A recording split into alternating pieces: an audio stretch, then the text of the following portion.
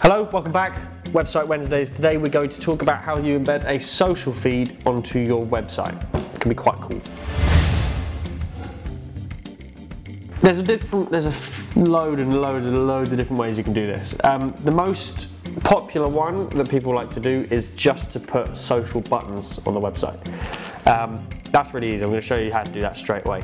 So we might want to put these, for example, I'm going to put them just below this section with me and Jack looking confused in the car.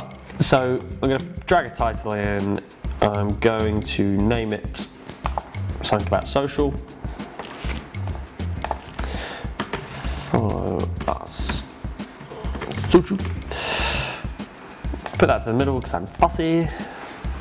That looks really close to that button, so I'm just going to chuck a spacer in above that. Now, if you scroll on the left where you've got all your elements and stuff in Weebly, if you scroll down to the bottom, there should be something called social icons.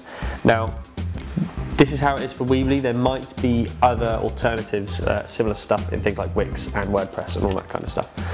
So, what I'm going to do is we click on that, we click on Manage Icons. Say, for example, we want to put our Facebook page on there. You click on Manage Icons, you click on the Facebook one, find the Facebook page you want to embed. So this one, for example, you copy the URL which is at the top of your screen, put it in, paste it, click the back button, done. That is now a clickable button on your website page which will take people through to the Facebook. You can do this with Twitter. I'll do exactly the same. So you find the page you want them to go to, click on the Twitter one, you paste the URL in there. Very easy, very easy. Cool, so that is where you can embed the social icons for people to just click on. Now that is slightly different to embedding a social feed, but it is how you can link your social accounts to your website easily. So the next level up from that is actually putting a feed from Twitter or Facebook or Instagram physically into your website. I'm going to show you how to do that now. I'm going to show you a couple of ways to do it on Twitter. So I'm on Twitter here. This is the PopUp Business School Twitter page. Now, if I wanted to embed the account so that people can see it and follow it straight away, the way that I would do that is I'd come onto Twitter, and now there are 3 dots just here in the corner, which are more user actions. If you click on that, scroll down a little bit further, and then you've got embed this profile. So we'll click on that. That will give us then a bit of code that we want to copy. Oh no, I'm lying. It doesn't do that. It's now changed. It now gives us display options. So we can embed the whole timeline, is essentially what we want to do. So we click on that, and then that will then give us that code. So there's the code, we've copied it, you just click on it. If you go back into Weebly, scroll up to the embedded code thing that we've used a lot with the PayPal stuff, drop that in,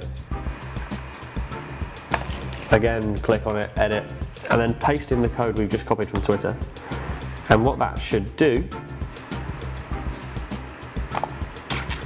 it's one of these things. What it will do is it will drop in the PopUp Business School profile because we've embedded that profile itself. Now, in the editor on Weebly, it doesn't always play ball, so it might not display it properly straight away. So if we can publish that and then look at the live website, there you go. If we scroll down, you can see the embedded Twitter feed, which has got me filming Website Wednesday videos. How great. That's one way you can do it. So you can embed your profile tweets, and that will just show everything that you're doing. Now, the other way you can do that is you can actually embed searches, Twitter searches. So for example, I have just searched for hashtag Website Wednesday, which is what we post a lot of stuff on. And now there's all this stuff down at the top, which is top, latest, people, photos, videos. I've gone on latest because they are the live tweets as they come through. Now, if you do the same thing, click on the dots in the corner and embed the search. It's exactly the same way of doing it. It does give you a different style of creation with it, which is a little bit more complex. You can change what the search is for, you can change it to just be the top tweets and stuff like that. It will be different for each business that you want to do it for. Click on the bottom, click Create Widget.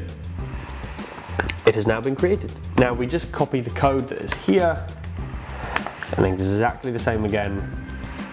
We drag in the embedded code, click on it, edit, paste, and there we go. And again, in the editor, it's not going to display, so to be able to look at this to double check it looks cool, you're going to want to publish that, and there you go. There it is, you've embedded the Website Wednesday search. If you want to change this stuff, so as you can see, this is really long. That's one of the problems, it doesn't always do it properly. So we've got, for some reason, our pop-up is really long. So if we go to Twitter, where it says, it gives the display options and we embedded the timeline, there's actually a set customization option. So if we click on that, you can change the height, which is in pixels, which is basically the nerd way of measuring how big something should be on a website. If you did something like 500,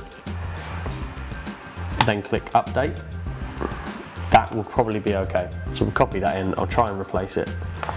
To replace the text, again, you just click on it and edit custom to HTML, replace it with the code you've just got, republish, back on the website, refresh, and there you go, we have embedded it. And can you see it's a hell of a lot shorter because I put it to only 500 pixels as opposed to the whole length that it wanted. Experiment with that, that might not be the right length for you, obviously you can change that around and do all your sort of stuff. That's how you embed Twitter onto your Facebook, onto your website. I'm going to do Facebook now. Very, very similar. So I'm on the PopUp Business School Facebook page.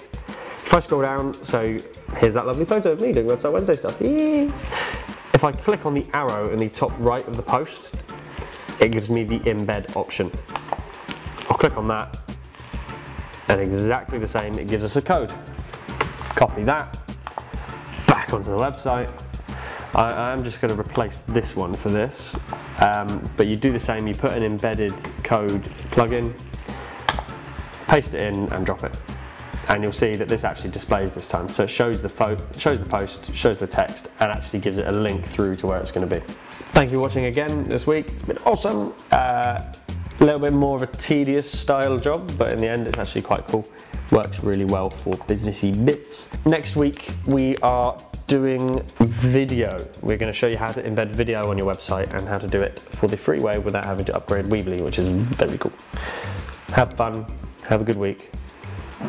I'm still drinking the same cup of tea.